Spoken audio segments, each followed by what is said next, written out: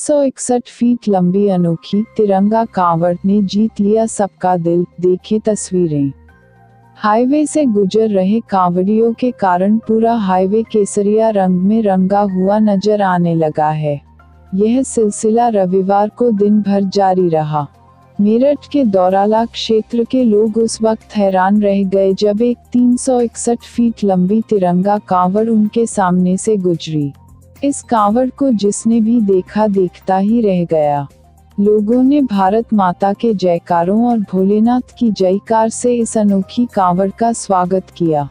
जी हां, तस्वीरों में देखिए आखिर कितनी खास थी यह तिरंगा कांवड़। सारे काम छोड़ कांवड़ देखने के लिए उमड़ी भीड़। तिरंगा कांवड़। रविवार को दौराला क्षेत्र से गुजरने वाली 361 फीट लंबी तिरंगा कांवड़ ने हर किसी को चौंका दिया। इस अनोखी कांवड़ को देखने वाला हर शख्स जहां था वहीं रुक गया और कांवड़ को देखकर रोमांचित होता रहा। हालांकि अनेक भव्य झांकियां दिन भर हाईवे की शोभा बढ़ाती रहीं, लेकिन इस खास तिरंगा कांवड़ ने सभी का मन मोह लिया। अनोखी कांवड़ के साथ लोगों ने ली सेल्फी। तिरंगा कांवड़ के साथ सेल्फी लेते लोग। कई दिनों से हाईवे पर बम बम भोले और केसरिया रंग ही नजर आ रहा है। रात के समय बड़ी बड़ी झांकियां रंग बिरंगी लाइटों से सजी धजी चलती है तो लोगों के मन को उत्साह से भर रही है।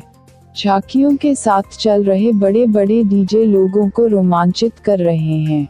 इसी क्रम में जब तिरंगा कांवड़ हाईवे से गुजरी तो इसे देखने के लिए लोगों की भीड़ उमड़ पड़ी। यहाँ तक कि लोग इस अनोखी कांवड़ के साथ सेल्फी लेने से भी खुद को नहीं रोक पाए। कांवड़ को लेकर जा रही है 35 युवकों की टीम। तिरंगा कांवड़। रविवार सुबह दौराला हाईवे से गुजर रही फीट की तिरंगा कांवड़ को देखने के लिए भारी भीड़ रही। दरअसल यह खास कांवड़ बुलंदशहर ले जाई जा रही है। बुलंदशहर के गांव केशवपुर सठला निवासी 35 युवकों की टीम इस कांवड़ को लेकर जा रही है। पहली बार कांवड़ ला रहे हैं टीम के सभी सदस्य।